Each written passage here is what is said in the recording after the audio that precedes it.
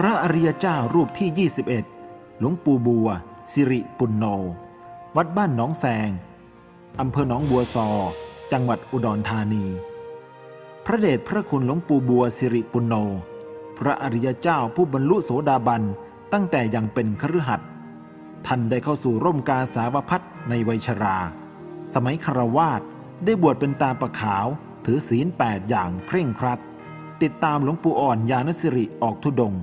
จนได้บรรลุเป็นพระอริยบุคคลชั้นต้นปฏิปทาของท่านถือสัจจบารมีเป็นที่ตั้ง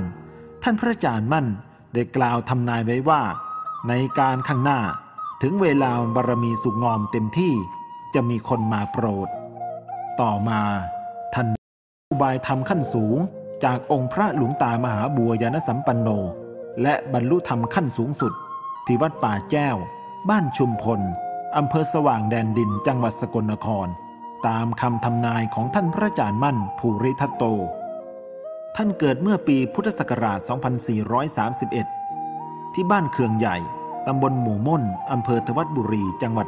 101เป็นบุตรของนายลาดและนางดาน้อยก้อมมีพี่น้องรวมบิดามารดา9คนท่านอุปสมบทในปีพุทธศักราช 2482 อายุ 53 ปีณวัดบึงพระลานชัยอำเภอเมืองจังหวัด101โดยมีพระครูคุณสารพินิจเป็นพระอุปชาพระอาจารย์ประหลัดแก้วเป็นพระกรรมวาจาจารย์จากนั้นได้เข้าไปฝากตัวเป็นศิษย์ท่านพระอาจารย์มั่นภูริทัตโตที่วัดบ้านหนองผือตำบลนาในอำเภอพันนานิคมจังหวัดสกลนคร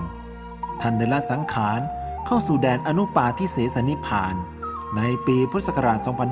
2518 สิริอายุรวม